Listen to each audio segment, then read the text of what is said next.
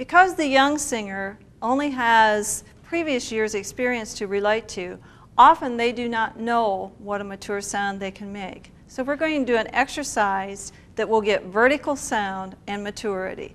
Will you begin by singing All Things Shall Perish as if you're in 3rd grade? If you'll give them a G sharp, please. Okay.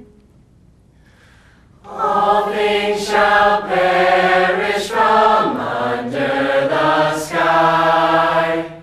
That is a very horizontal sound, which is what makes it very young. Now I'm going to ask them to sing like high school students.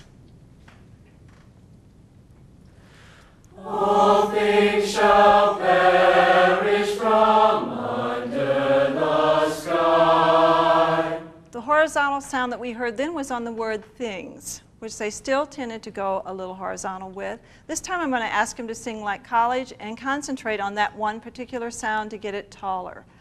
Another thing that we can do is use a rubber band in the classroom and conduct with the rubber band this way as we did the pantyhose earlier.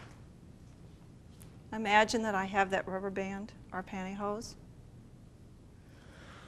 All things shall perish from under the sky. And the sound totally changed without voice manipulation. Simply by asking them to sing different age groups, they developed that material.